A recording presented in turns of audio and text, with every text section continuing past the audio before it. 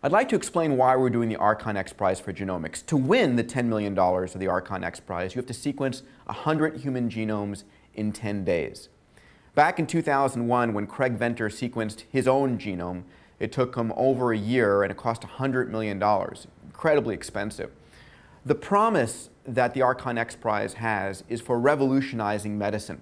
Let me explain why. Today, medicine is reactive. You come down with a disease at the end of your life. We spend all this money trying to repair what's gone on and to make you feel better. But lots of times it's a losing battle.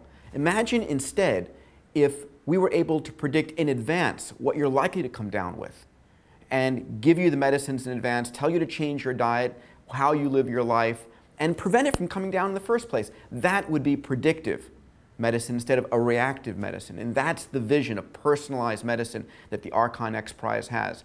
Today, we have Craig Venter's genome, a single genome. It's a scientific nicety. It is something that we're learning from.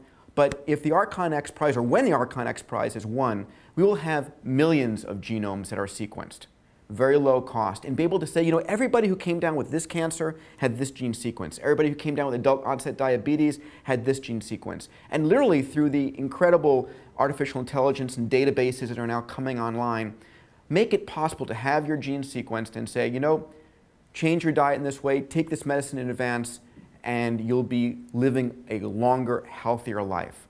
Today, as nations are recognizing that 20–30% of their GNP is going to be spent on healthcare, it's ruinous. And so we have to find a way to cause a breakthrough.